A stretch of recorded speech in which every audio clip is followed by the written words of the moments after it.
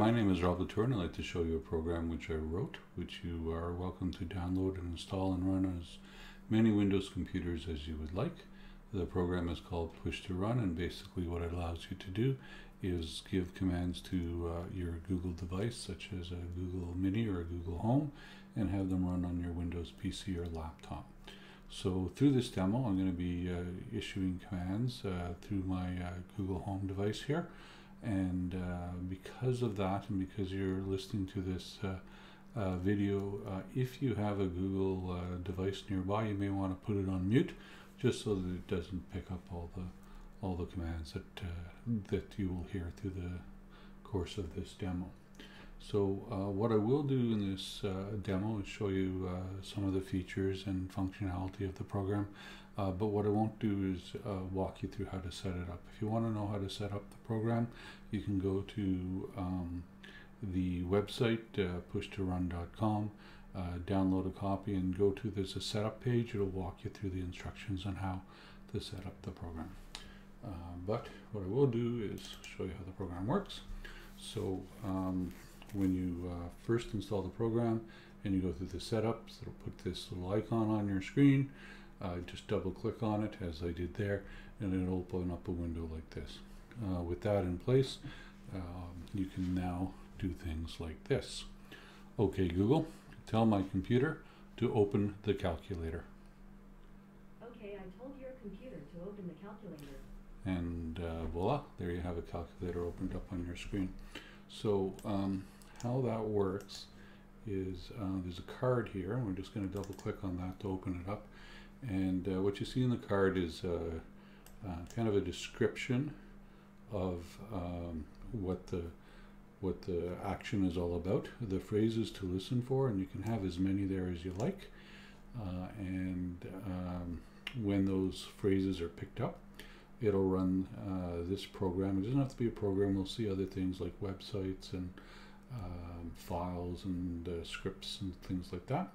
But this program here is called the calc program. It's actually called calc.exe, and it's in your Windows system path. So that may not mean a lot to a lot of people, but basically you don't need the .exe, just the name of the program.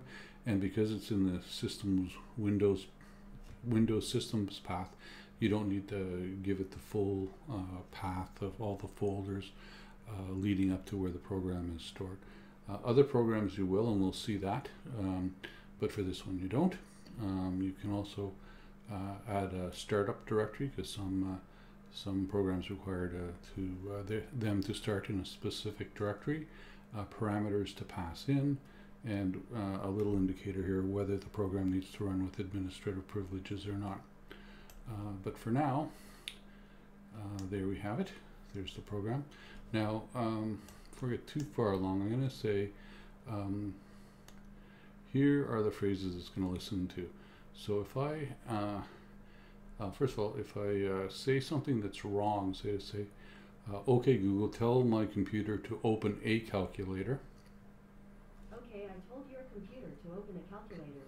It's gonna tell you down here that it heard that phrase, but it didn't find it. Okay. So if you want to go here, view and session log, it's going to show you kind of a blow by blow of everything that the program has heard and done since it was first started up. So here you can say, here it says open a calculator. You see that that's not there. So you can actually take that and you can drag it over there, and then that'll add it to the list of things for it to listen to in the future. Okay.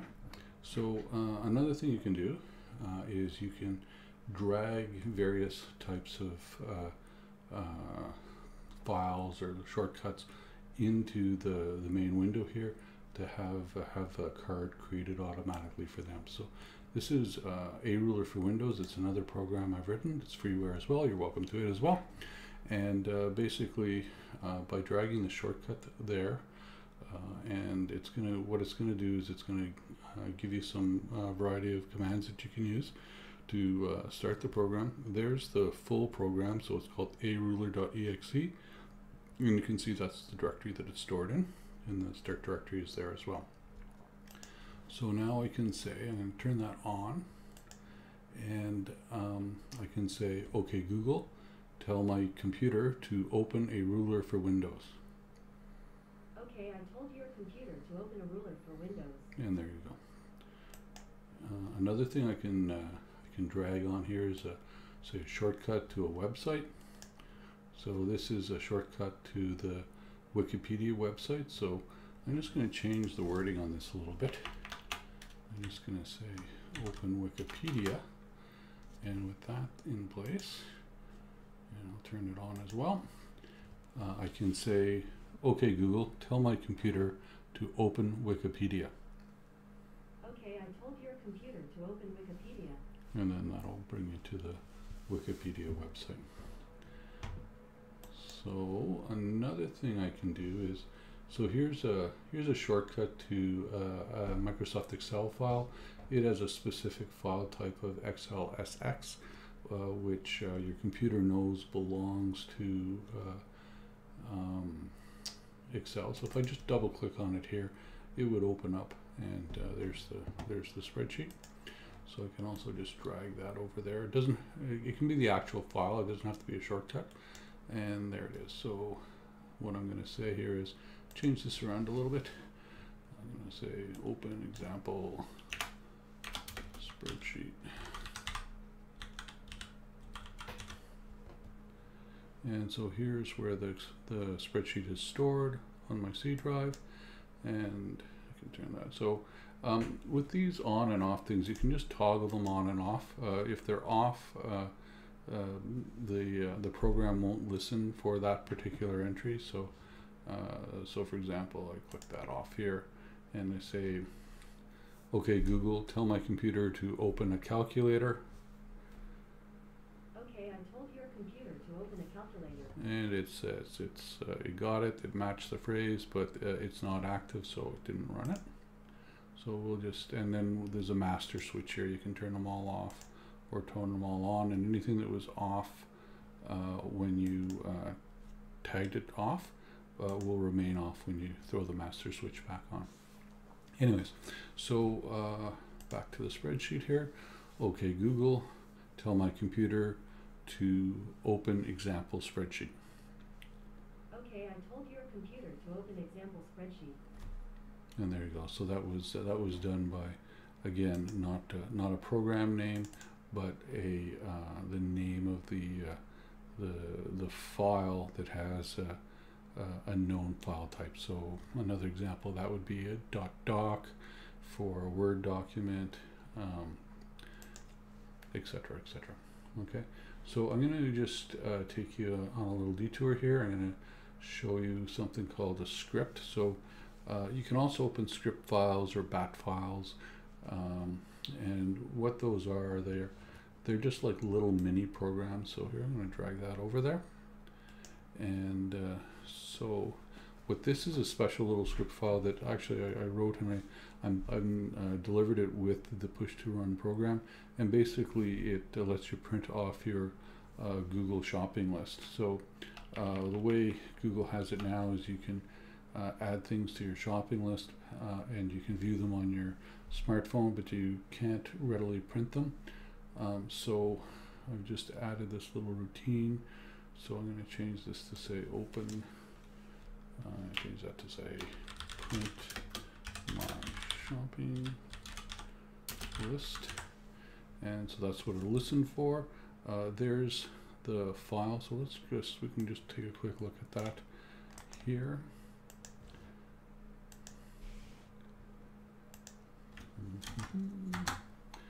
There you go. So it is right there. So if you were to open that up with some sort of editor, you see it's just a small little program, and basically what it's going to do is it's going to navigate to this website here, which is where your Google shopping list is stored, and it's going to print it using Internet Explorer. And so why did I use Internet Explorer? To make a long story short, it's just easier to print with Internet Explorer in this way. So the other thing I'll mention is before you do this, what you need to do is use Internet Explorer at least once. Go to it, go and sign on to your Google account, and then with the cookies and everything, Internet Explorer will remember that. So when you go to print the list, it'll actually go and print your shopping list. If you don't sign on first, it'll just print the sign on page. But anyway, so right now, if I was to ask Google, if I was to say, okay Google, what's on my shopping list?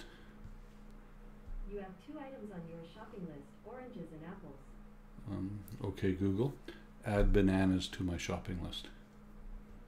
Okay, I've added bananas to your shopping list. Okay, and so with all that done, I can now say, okay Google, tell my computer to print my shopping list. Okay, I told your computer to print my shopping list. So it's going to do that. It's going to do that. So it's going to do a few things in the background here, and then eventually my little print will come out. You can probably hear my printer firing up there now. I'll just wait for it to finish. Okay, so now I have a piece of paper in my hand. It says my shopping list, bananas, oranges, and apples. So that worked just fine. So another thing I can do then with the program is I can take these things. I've been dragging things over onto this to this window here, but I can actually drag them the other way. I can go like this, and I can drag them over here onto the desktop, and that'll create a special file, a P2R file.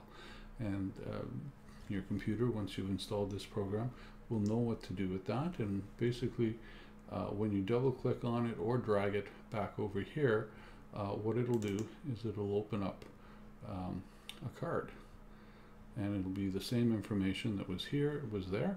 And so I'm going to just click OK. It'll add another entry in here, which I really don't need because I already got it. So I can delete that here, and I don't really need that either. But that's just to show you I can save these cards. These are a couple cards I'll show you in a second as well. And what they're good for is if you want to back up a particular entry, or if you want to take that and share it with a friend. You can email this little file. It's quite a small file. If you want to, you can actually go in and look what's inside of it with an editor here. Basically, it's just the information that there's inside the card. So if I take this one, which is another card that I'd saved previously, and I drag it on here, it'll open it up. Okay, so this is a little different. So what this is saying, it's going to listen for me saying something, and this $sign at the end means it's a variable ending. And so if I was to say something that started with browse for and then something, it'll take that something and it'll add it to where I put the $sign here in the open field or in the parameters field. So now with this in place, I can say, okay Google, tell my computer to browse for red fire trucks. Okay, I told your computer to browse for red fire trucks. And there you go.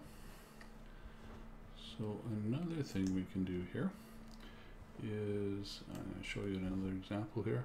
Actually, maybe I'll just show you, double click on that one. Okay, I could drag it over there as well. This is another one of these special programs in your system path. It's the shutdown program. You can Google these parameters here. The point of this card is to show you how parameters work, and this is how you would restart your computer. So if I click that OK, I'll leave that off. That way, if I accidentally give the command, I won't restart my computer in the middle of this video. But anyways, so that's it. So now I'm going to just show you a little bit about the look and the feel of the application. So when we opened up these cards, we've been doing it by dragging things over. Another thing you can do is you can click add here and just type one in if you want. But the fields that you see here are the same fields that are across the top. And if you want to change that, you can go to the view, and then you can choose here which fields you want to see. So I personally like them all, so I'll leave them all on. and there you go.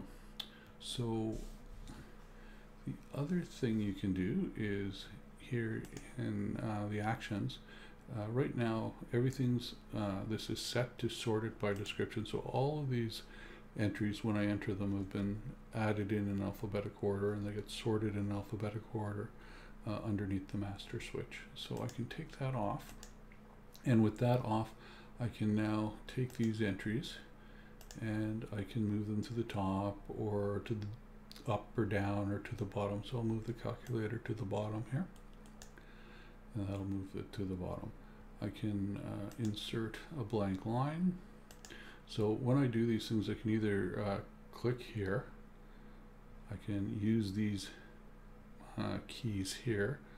So inserting a blank line, I would use the insert key, or I can right click on an entry here and find all of those things as well. So here I'll insert a blank line, and then I can insert multiple blank lines if I want, and I can use that for like breaking this up a little bit and arranging things if I want to do that. If I go back to sort by description, I'll take all the blank lines out and resort everything. So another thing I want to show you here, I should also show you if I'm going to press the delete key, and I deleted something, I did that by mistake, I have an option to undo that as well. So it'll remember all the things you do and let you undo them as well. So another thing I'm going to show you is the calculator here. So the calculator is just a regular program. It doesn't require administrative privileges to run, but I'm going to say that it does here, just to show you how we would work with a program that does require that. So with that checked, if I go to run this thing, now, sorry, and another way you can run these things is rather than give the command to your Google device, you can just right click here and say run, and that'll run the program. So for example, here's my ruler program, run, and there's the ruler program. So I'm going to run the calculator here, but because it requires administrative accesses, so what's happening now is I am seeing but you are not, and that's only because of my screen sharing or screen capturing software. I'm seeing the Windows user account control pop-up screen, and I've just clicked on yes to allow that authority to proceed. So this calculator is now running with admin accesses. So another thing I can do is if I don't want that prompt to appear again and again, I can actually I can click on this button, give push2run administrative privileges. And if I click on that, what it'll do, and I'm seeing the UAC prompt again, so I'm going to click yes on it, it's actually going to exit the program and restart it. And it's going to restart it, but this time with administrative privileges. So now, if I run this program, okay Google, tell my computer to open a calculator. Okay, I told your computer to open a calculator. It's going to open it, but it's not going to do the UAC prompt. But that's only because push2run itself is running with administrative privileges, and you can turn those off as well. And again, it'll just shut down the program and restart it. And when it gets restarted, it'll be restarted without administrative privileges. Okay.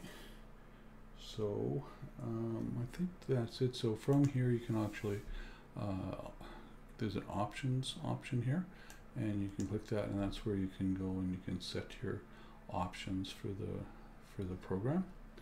And there's also here in the help, there's a little help button. So on the help button, what you do is just some links to various pages. So that's the main website as an example, and that brings you to the the main web page, and from there you can click on here to see the detailed setup instructions, or you can click on here to read the detailed help.